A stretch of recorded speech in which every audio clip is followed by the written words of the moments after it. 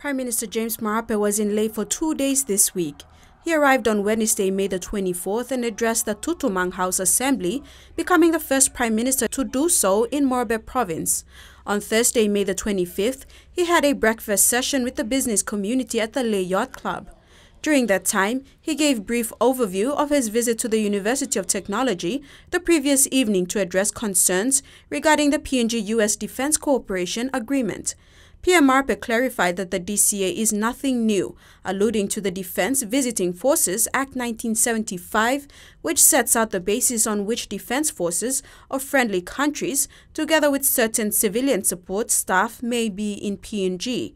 The Act also provides for the state to enter into agreements with other countries in this regard. PNG has signed defense cooperation agreements with Indonesia and Australia. Marape said the DCA, including other government deals, are all interlinked to save and improve PNG's economy. At the very earliest, we want to push the economy to a 200 billion economy. At that threshold, we will sustain the population growth that has been happening consistently about 3% for the last 48 years. Yet the economy has not been about 3%.